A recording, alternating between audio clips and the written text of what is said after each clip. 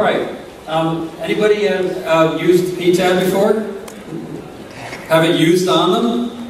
Okay, well, I'm going to give you some, I'm not going to go through a whole slide deck, but I'm going to flip down to a couple of statistics. Because I want you to see what's going on. This is the current filing rate for this year.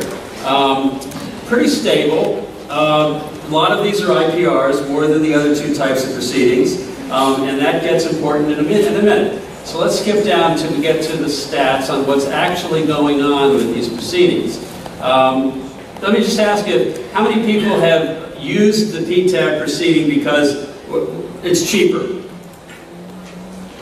It's a lot cheaper, don't kid yourself. I mean, a trial in U.S. District Court in the U.S. easily from anywhere from $2 to $3 million these days. If you're really minding the budget and doing it carefully, you can get through one of these proceedings for $200,000 to $300,000. Even if it's a big pharma case or an aviation, you can get through for $500,000, no sweat. So it's really going to save you a lot of money. But that's not half of it. What it also saves you is you're going to win a lot more. Let me just get right down to it, okay? All right, I'm going to just show you a couple of statistics. This is what's happening in U.S. District Court litigation.